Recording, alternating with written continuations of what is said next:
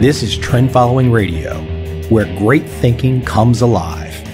Nobel Prize winners, legendary traders, best-selling authors, and the pros that know what drive us irrational human beings. I am your host, Michael Coveil. Not filtered, raw, honest. That's my passion. Well, today I have a guest who I've known for a few years, and I was thinking back to the first time that I met Charles Faulkner, and I was in an event with Charles Faulkner and Ed Sakota, and I believe it was early 2001, and somehow or another today it's 2012. And I'm not sure what I've done for the last 11 years, but I don't know where time has gone. Charles, thank you for being here. You're welcome. I got a couple of books on my shelf as some evidence that you've been doing some stuff. Yeah, I guess that's where it all went. Actually, 3 as I think about it, yeah. Only 3? There's 4. Man, I got to get you the 4th one. There's something missing. Well, listen, let me just kind of give a broad overview for folks. Charles was originally in Jack Schwager's Market Wizards series. I believe it's the New Market Wizards, right, Charles? Yes.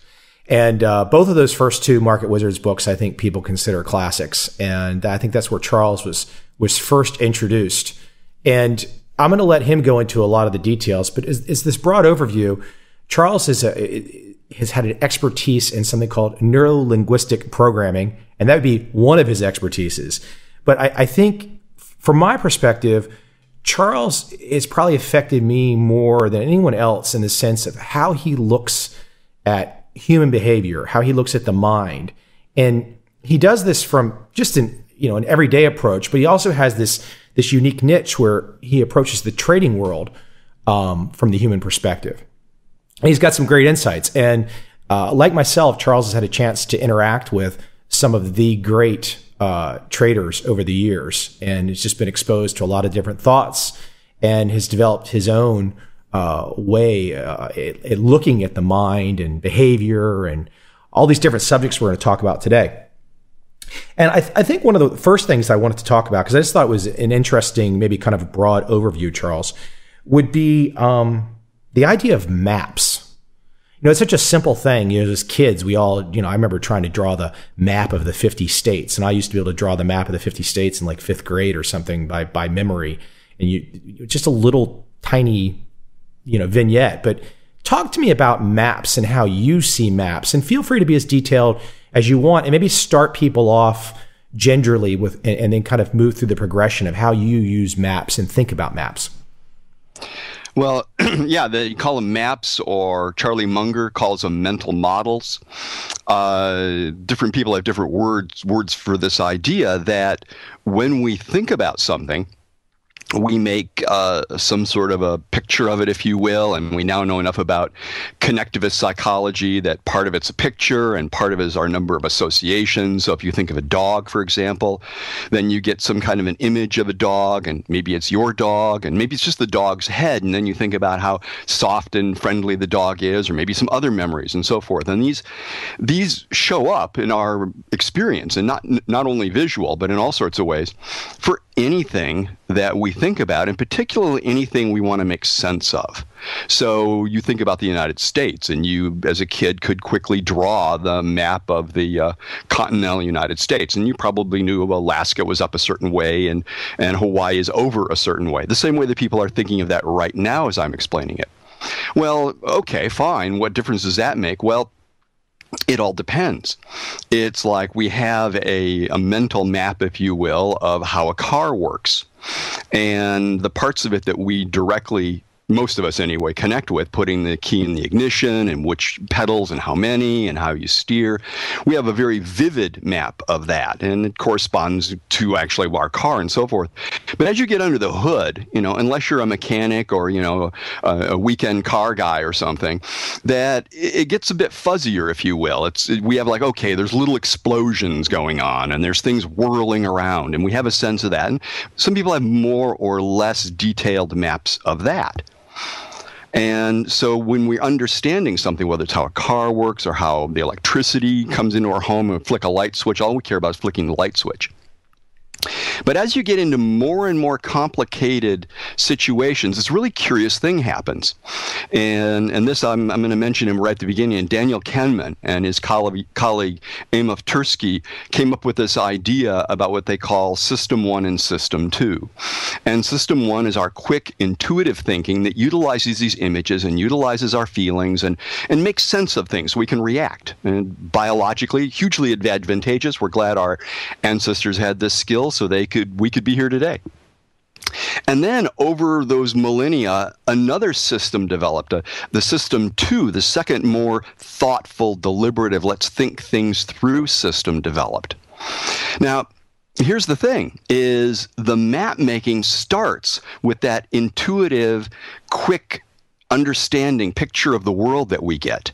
And very often, you read their work, you find out we don't get much beyond that. And a lot of life, that's just fine. You know, you go into a restaurant and you say, I'm going to order a steak. And you haven't ever been in the restaurant before, but you know what a steak is.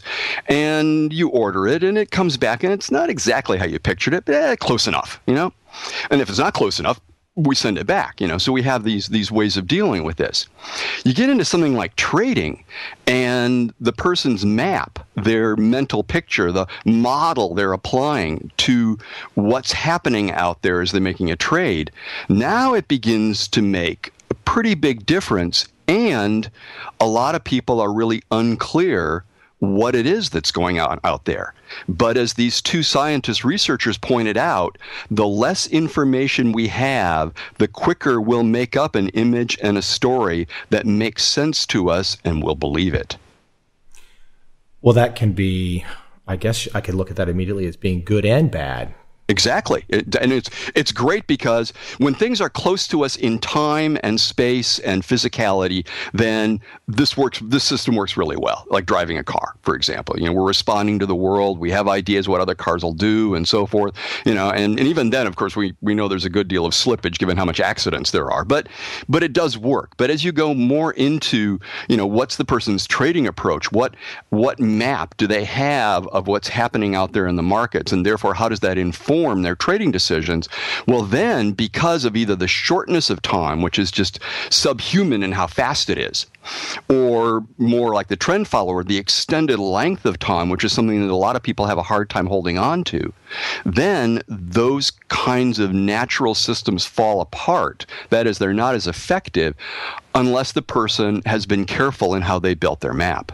Or model, if you will. You know, Charles, as I think about right now today, we've got the Dow is hovering around 13,000, crossing back and forward. And, you know, I've noticed a lot of headlines in the last couple of days. I think Time Magazine, is this rally for real? And you're seeing a lot of desire to attach feelings of well-being and good times are around the corner. And it's kind of where you're going with where you're building a map. I mean, maybe people are building a map about what it means for the Dow to be going back above 13,000, but that doesn't, I think that gets back to your second part, it doesn't necessarily translate to trading success. Well, and take the point that even as it's going over 13 again, there's another whole emergent group of people who are saying, but the Dow is now disconnected from the economy. That in the old map that people had, the two would grow together. And they're saying, well, now they're not, you know, and so it's like, how does one revise the mental map? Now, to back up a moment, if this seems, you know, too space age for people, is that you can't not do this. That's what all the research is coming out now. And this, I don't know if your listeners have heard about the book about the invisible gorilla, where these college kids are playing basketball and people watch a video and they're supposed to count the number of times that the balls pass between the players in the white shirts. And in the middle of this video, out walks a person in a gorilla suit, beats their chest a couple times, and then walks off. And it's about 7 seconds in the middle of the video. And the people who are concentrating on the passing of the basketball from one team to another, remember, 50% of them will not see the gorilla. This is the vision is selective and vision is active. And the vision that we're using in the real world, if you will, is based on what map we're projecting. So it does make a difference about which maps you're using and do you have systems to update them. It quickly becomes, I think when people hear you, I hope they immediately get those aha moments where it's like, if I'm going to put my money on the line, yeah, it's not just about rolling the dice. It's not just about how you felt that morning eating the cereal. That you can have those thoughts, you can have those quick, immediate, intuitive thoughts, but they might lead you astray if you've not taken it, as you say, getting under the hood and really seeing how the pieces interconnect. That you can have big problems if you don't take it the extra step. Well, and again, this all depends on, what's your level of interaction. It's like, I don't need to know very much about electricity to run a light switch, right? But then again, I'm not concerned about that. But then if I do get concerned about the flow and all that and how the flow might make a difference in my trade, like liquidity flow, then suddenly it does make a difference. And so it isn't about having to learn everything, but it is about realizing that your natural tendency, especially with little bits of information, is to build a picture and a story and go, ah. And the thing is, you feel congruent, as we say. It feels good. It feels familiar. And, it could also be, as you say, completely misleading. And it's like the intuitions of a very experienced musician about what's in there are really different than the intuitions of an inexperienced one. Or we have this show called Car Talk here on Saturday mornings. And these guys hear people describe, their car making a certain noise when it goes up or down a hill or something. And they can infer what that means because they do have a rich map of lots of different cars and what sounds do what and so on and so on. And then they ask questions and tests. They go, well, does it do it when you stop? Does it do it before, right after you turn off the car? Is it still doing it? And these other ways that they're testing the limits of their knowledge, knowing that they have an incomplete map, picture, or model. Charles was, I put him, he's actually wrote the foreword for my trend following book, and he was in my most recent book, The Little Book of Trading. And I believe the chapter title is called In the Moment of Now. And I don't want to say this because I don't want to sound trite because I'm not that studied, but it's a Zen-like expression to be in the moment of now. And Charles says, whatever you could define being in the moment of now, and then maybe bring it back and circle it and connect it to being in the moment of now when it comes to being, for example, an Ed Seykota or a David Harding or a Salem Abraham or a Bruce Kovner. And so you kind of define the moment of now and then maybe bring it back to how it applies in the world of some of these traders that you and I know. Well, yeah, and first I'm going to start by misquoting or attempting to quote Nassim Taleb from The Black Swan. And there's a phrase in there that I love that goes something like, the more people understand the past, the more they think they can predict the future. Which is, the past is the past. It's gone, and we don't know the future. All we have is right now. But here's the point, is that we have within us, again, the new neurobiology coming out, the work is saying, we can't help if we put two ideas next to each other to think they're somehow connected, to think they're somehow causal, to think that this leads to that, leads to the next thing. And so that the line from Taleb is the idea that we have the past is prologue to the present. So the present must be leading to some particular future. This in behavioral finance is known as the hindsight bias, meaning that I think that I saw how this happened, and therefore I know what's going to happen next. So being in the moment of now, in the simplest non-Zen way of thinking about it, is not to reference the past or the future. That's tough, isn't it? That's tough. You've seen that in people. Well, yeah, no, it's against our nature. This is years ago that when I heard the line, and I heard it from Larry Hite, so he may be the original author, I don't know. It's cut your losses, let your profits run, and it's the hardest thing to do. And I began to think about that line, given my own background, and I went, you're going against biology. That's where I tell guys, I says, you earn your money. People who say, oh, you're speculators, traders, it's not that hard. I say, oh, no, you have to go against human nature and not do the, oh, I know what's going on story. You're going, there's a probability of this, and it's a good enough probability, and I have enough evidence of the pattern that I'm willing to put a measured bet on. But you're not doing, oh, the more of the past I can explain, the more of the future I know is going to happen. Yeah, but you just really, we could go on for hours when you say, well, examine the probabilities and put a measured bet on. I mean, that's if there's a secret sauce, it might be right there in that simple phrase. That's heavy duty lifting for most people when they haven't been exposed to these worlds. But the first thing about it is to get that your brain is designed to fool you.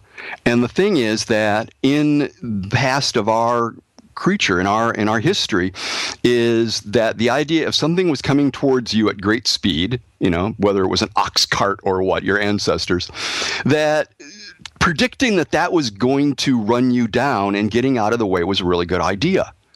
And so, in fact, one definition of intelligence in humans is that we have these prediction engines in us. And they're always predicting what's going to happen next. And we can make this clear image, going back to the map. And because our image of this idea is so clear, it seems true and we believe it. And as I say, when things are close in time and space, this makes good sense. But when you get into the ether of trading something that's little movements on a screen, if you will, and other things, then we get deceived. Well, hold on, Charles. Are you telling me that looking at a diversified futures portfolio in 2012 is different than the ox cart barreling down on you 1,000 years ago? You're saying there's a slight difference, and we can't go back to all those visceral human ways that we used to handle the ox cart? Well, I'm saying we can't not utilize those human ways we used to handle the ox cart, and so you need to find a way to frame them and contain them. And when you talk about Ed Seykota and people who talk about being in the now, that it's to treat the stories more lightly. I mean, Ed, first time you said this, I just scratched my head. And he said the following, is somebody was asking him about, I don't know what it was at the time, it might have been copper or something. And he said, this commodity has the property of going up. And they asked him again, and I now realize that they all wanted Ed to tell them the story of why this was going to happen, why it was happening, why it would happen. And Ed again repeated himself and says, this commodity has the property of going up.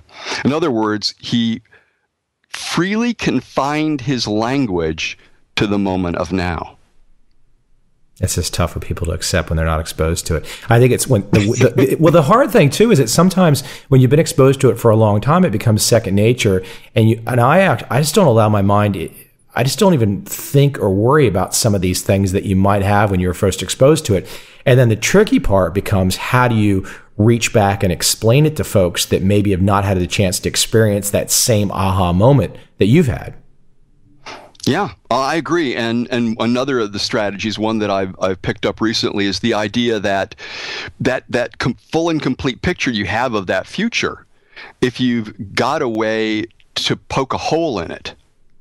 And I think of that, the fellow that we met at a conference, I believe his name was Samuel Abraham, is that right? Salem Abraham. Salem, yeah. Is that he was saying, then I think, what could kill me? What could get me? And what he's trying to do is he's throwing into that image that he knows his brain can't not make, and going, how could this not be so?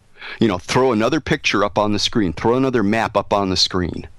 Well, he's also looking at the probabilities too. He's saying, what could kill me? What are the odds of this happening? What are the odds of that happening? And trying to affix a number to it. And that kind of leads me into one of the things I know you've been talking to your students and clients about in the not too recent past here is what is risk? And I'd love for you to maybe just kind of jump into that from your perspective, because people, you hear this word risk, and people, different people use it for different reasons. You'll see magazines, newspaper articles, TV. But risk is something that I think the great traders put some definition to, and they attempt to put numbers to it. Even if they're inexact, there's an attempt to measure risk, and not simply by saying risk is volatility or just a standard deviation. That it's something more than that. And you mentioned Larry Hite, and I think Larry Hite's great explanation of risk was, what can you control? Well, the only thing you can control is how much you can lose, and that's real risk. So I just let you run with it. I know you've got some different views on risk and what you've been teaching people. Well, I'll start out with a reference to authority, which is to say that I was looking over a talk by one of the senior risk people for one of the largest firms in the world giving a presentation internally. I was given a pass to look at this, and he admitted in the talk that they don't know what risk is anymore. This is like trying to figure out what is it. So first of all, the fact that you can put a label on something, that's again that magic of the mind. It creates a certainty. Well, risk must be a thing. And this fellow went on and he says, well, no, risk is a process.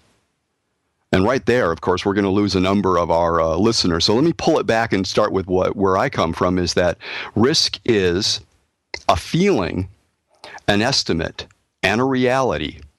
And these are not the same thing. So if you make in your mind a triangle, this is a model, a map, by the way, and one point of the triangle is the feeling that you have of what's risky and not risky, and another point of the triangle is the estimate, and the other point of the triangle is the reality.